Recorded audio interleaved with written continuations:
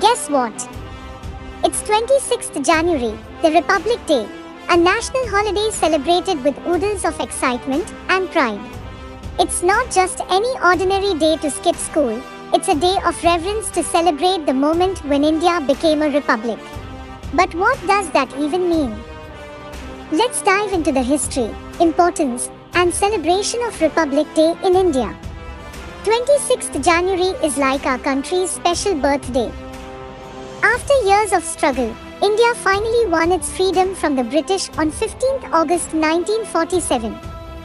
But it wasn't until 26th January 1950 that India got its official republic status. Think of the Constitution of India as a superhero guidebook, making sure our nation always runs like a well-oiled machine with fair play and equality for every citizen. Dr. B.R. Ambedkar played a significant role in the framing of our Constitution. He was called the architect of the Indian Constitution, and his efforts paved the way for the birth of Republic Day. Republic Day is a momentous day because it symbolized the power of the people and the principle of self-governance. Today is a day to honor the rock star rebels who gave everything for our freedom. They were the definition of brave. Let's salute to their heroic spirits. Republic Day teaches us the importance of unity, inclusivity, and respect for diversity. The highlight of Republic Day is a grand parade held at Kartavya Path in our capital city, New Delhi.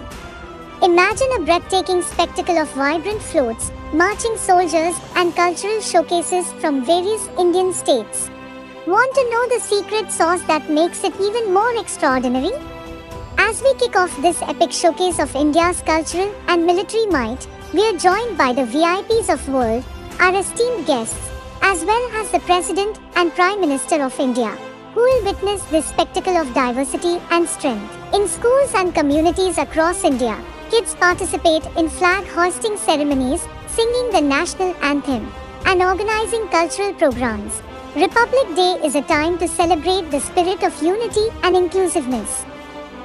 So, gear up little ones to celebrate this Republic Day and make it a joyful learning experience to cherish for years to come. Alright, little patriots. That's a wrap on a Republic Day celebration. Wishing you all a happy Republic Day and lots of love. Jai Hind.